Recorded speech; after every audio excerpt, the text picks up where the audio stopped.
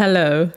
If you plan on registering your business, then you want to watch this video before deciding whether to register as a sole trader or a limited company. In this video, I'll be sharing the differences and also explaining why I chose one over the other when I started my photography business. Okay, so I'm just going to start off by, just discussing why it's good to register your business, because, you may be wondering, why do I have to? The HMRC isn't putting all this work I'm putting in. I can continue taking money on the table. Yeah, you can do that, but there are also advantages to registering your business. So the first is, it's law, and you definitely don't want to be fined down the line for evading the tax man. The second thing is, if you want a business account, you would have to be registered because they would ask for that. The third advantage is like, if you want to take, business loans, you will have to be registered because they would ask for those documents. And then the fourth one, which I would say is quite for you personally, is, let's say, a couple of years late, a couple of years in the future, you want to, get a mortgage, and, the banks, want to be able to understand your affordability. They would require your business history, your records of you paying yourself in order to see that you're, able to afford the property. So if that's something you want to do, then you definitely want to register your business. So in a couple of years, I think with the banks, it's usually 2 years they look for. They want to see how much you've earned in the last 2 years, and they use that to calculate your affordability rate. And then that way calculate how much, loans they can give you for your mortgage. So these are the good reasons to register your business. Okay, so let's start off by talking about a sole trader. So a sole trader basically means you personally own your business and there's no distinction between you and your business. It means you're fully responsible for your business. Whatever happens to you, whatever happens to your business happens to you, vice versa. This also means you can easily trade in your name, but of course you can also make up a name if you prefer. So now there are different pros and cons for, registering as a sole trader. I will start with the pros. So one of the pros is that registering as a sole trader is a simple and free process. You simply go to the HMRC website and register for self-assessment. It's free, it doesn't cost a thing. Another pros is that there's total privacy. No one except the HMRC can see like your self-assessments, your earnings, and other information about you. Another pro is that you get to keep as much of your income as possible. And then the final pro I would say is that there's less paperwork being a sole trader. You simply need to file your self-assessment once a year, and you make sure by the 31st of January you've paid whatever tax you owe. And I think sometimes if you're not able to pay at a go, they help you do payment plans. So I think that's an option as well. Okay, so now let's go to the cons of being a sole trader. Being a sole trader means you and your business are basically the same. So whatever legal or financial claims, debts, or ramification your business incurs, that directly affects you. So if you have like a mortgage, or if you have any other assets, if you owe someone, you're in debt, or something happens legally, they can use your personal assets to recoup, whatever loss or payments that needs to be made, because you're basically your business and your business is yourself. There's no distinction. So that's a big con. Sorry, my mind went blank for a minute. Okay, with a sole trader, I feel there's less customer trust. I think people love to see that limited company, that stamp. And so when you're a sole trader, it's just your name. So yeah, that's one thing as well, depending on, how you would like your brand to be perceived. And then the other con is that you can't open a business account, bank account as a sole trader. Most banks would only register limited companies to get a business bank account. But I would say how I've been able to like navigate that in the past was just opening another bank account in my name and using that for business purposes only. So that way I'm not mixing and dipping my personal income and business income. They stay separate, and that helps me, easily, do my bookkeeping and all of that. Okay, so let's move over to limited companies, and I'm referring to private limited companies, of course. So a private limited company basically is a different entity. Legally, it's a different entity to its owners. And so you're totally separate from that. Your business, it's its own person. You're your own person. So when it comes to like any liability, assets, debts, income, whatever, it belongs to the company and not to you. So now, of course, let's go into the pros and cons. So the first pros, just similarly, whatever liability your business suffers becomes the responsibility of the business alone and not you. So you're not going to be dragged for your business, debts. The second thing, which is really good, is once you've registered your limited company with Companies House, that registered name becomes protected, so nobody else can register in that name. That's quite different with like a sole trader, because with a sole trader, if you use your name or make up a name, if someone else goes and register that, they've beat you to it basically. And I think a way you can almost navigate that is also maybe getting a trademark. So if you've come up with a really unique name for your business, then you probably would want to trademark it so someone else doesn't use it. Because even though you've not registered that name, it would be dumb for someone else to go and register that name when you have the trademark. That means it's going to be an issue for them to trade with it, because you can always use a different registered name with a trading name. I hope I'm not confusing things, but let's just leave it simply. Once you register your business, no one else can register the same name. So that's a good pro. So another pro is that there's flexibility with how you can pay yourself as a limited company. You can pay yourself a salary, or you can pay yourself with dividends. Another good pro is that you can also have a pension scheme for yourself. So that means this would be deducted from your company's profits, from your company's income before profits are calculated, which is good. So you can definitely, and I believe in the UK, they allow up to 20k a year. So that's quite good. So you can pay yourself in different ways, and you can also set up a pension scheme for yourself. And to be honest, when it comes to like brand reputation with customers and awareness, once you are a limited company, you are seen as a more serious business. Like I started off as a sole trader, but currently I'm a limited company. And I must say, writing that LTD in my invoices or like my email correspondence and stuff feels damn good. I'm like, yep.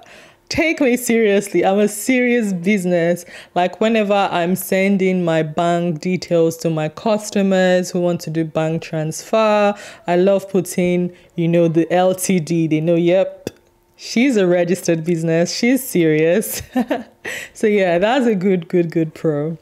Okay, so one of the cons, I'll just say the first one is registering the business isn't free. Although I do have to say it's quite cheap. It's just £12.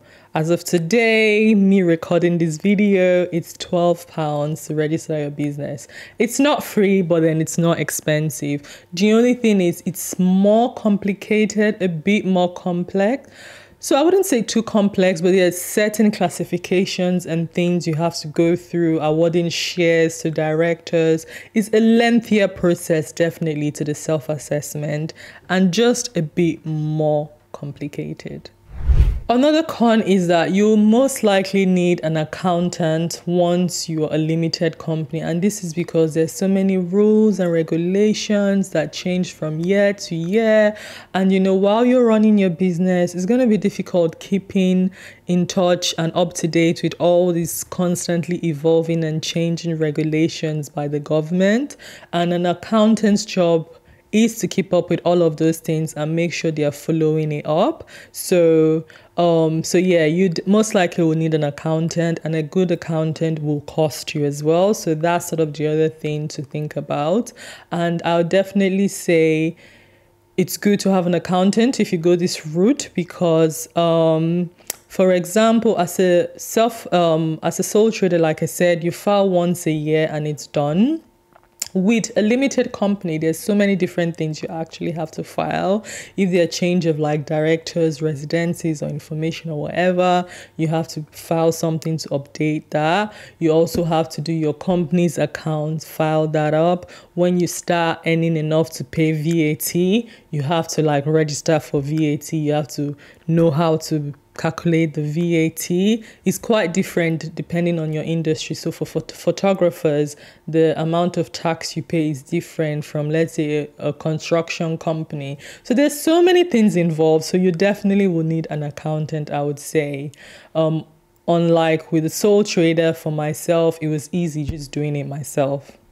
Another thing with the limited company is that your business records, which is registered with Companies House, is open to the public. So your customers, your competitors, your suppliers, they could have, they are privy to this information because it's I guess an honest, clear process. So once you're registered with Companies House, it's there. So it becomes public domain, unlike with sole trader where, things about your business remains private. Okay, now where I've gone over like the differences, I'm going to talk about why I personally decided to start as a sole trader when I started my photography business. So for the first reason is that it was going to help me to keep more of my money to myself. And so when I started off, I didn't make more than 50K. I made less. So I was going to be taxed 20%. So this is like all UK tax percentages and all of that. If you're watching this from a different country, make sure you check what those percentages are for your country. So with UK, if you're earning 50K under, you'll pay 20% tax. And because I knew I was going to be in that bracket, I decided to start off as a sole trader. And this is because when you're a limited company, the company is different from you. So whatever profit your company makes, the government, HMRC, will tax that at 19%. So now they've taxed your business 19%, and then when you take from those profits and pay yourself, they will then tax you as well personally another 20%. So now if you add 20 plus 19, that is what? 39. So that's 39% kind of the money you've worked for is being taxed. But if you were a sole trader, it would have been just 20%. So for me at the time, knowing I was not going to earn, my business wasn't making more than 50K, it made sense to just be taxed at 20% and go with the rest of my money. So that's why I started as a sole trader. Another reason I started as a sole trader is because doing the self-assessment, I found it easy. Like some things, of course, I was coming across phrases and questions and terminologies that were new. But the amazing thing with the self-assessment platform is that they have this question mark where they explain those things. And I think if you're, I don't want to say knowledgeable enough, for some common sense, and you can Google some words you don't know, you can sort of understand what that question is and answer them. And to me, it's lengthy in filling it all, but if you all have all your information, which you just fill it in. It takes time, but it's easy to do. So that's why I decided to do that. For me, filing self-assessment came easy for me. So I knew I would be able to do that. I don't need to pay an accountant. So that was one of the reasons why I decided to start as a sole trader as well. So yeah, so those are the 3 reasons basically why I decided to start as a sole trader. Okay, so now I'm currently registered as a limited company, and this is because I decided to move over. And the main reason was basically I wanted to be able to keep more of my money. For me, in terms of how I chose to register my business, it was always going to be money driven. I'm working hard for my money, and therefore I want to be able to keep as much of it to myself, and do all the legal things that enables me to pay tax, but not just give the tax man money that I have worked hard for. And so over the years, my income was growing year upon year, and it got to the stage where my business was now earning more than 50K. And like I said previously, so in UK, there are different tax bands depending on how much the money income you're earning.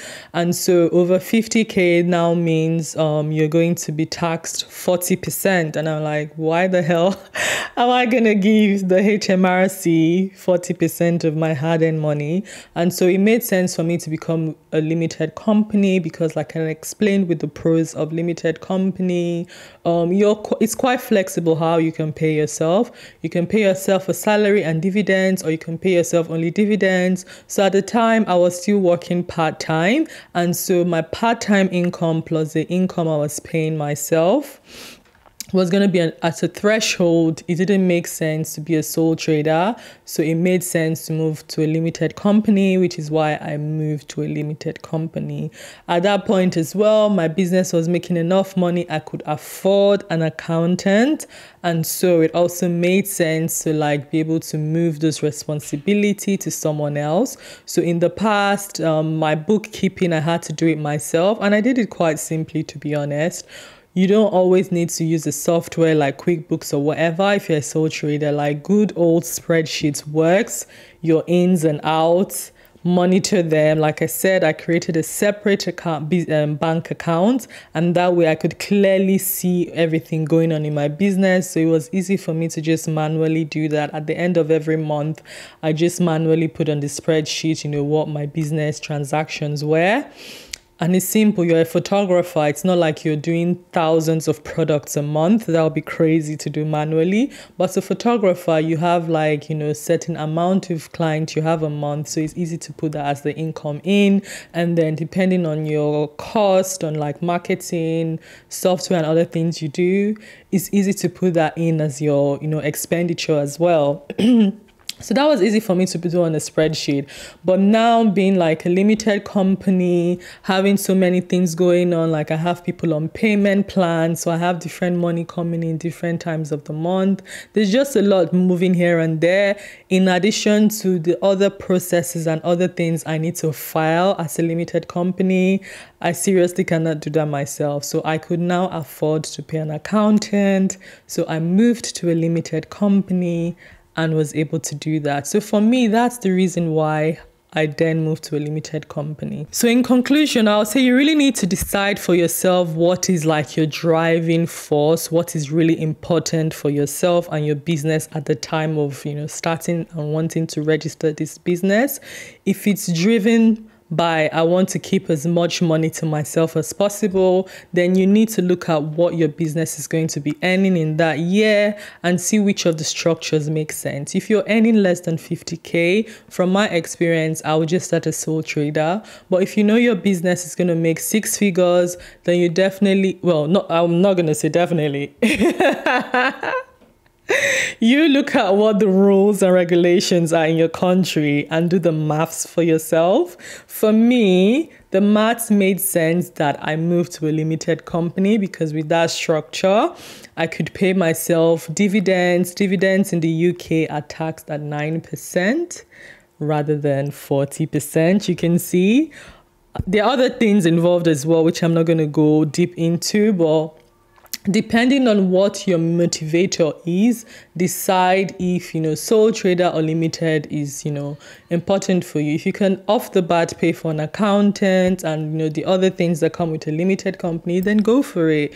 If you rather like, start small because you're bootstrapping, you're building your business gradually year on year, you want to minimize your cost and the complexity to run your business, then perhaps a sole trader is best for you.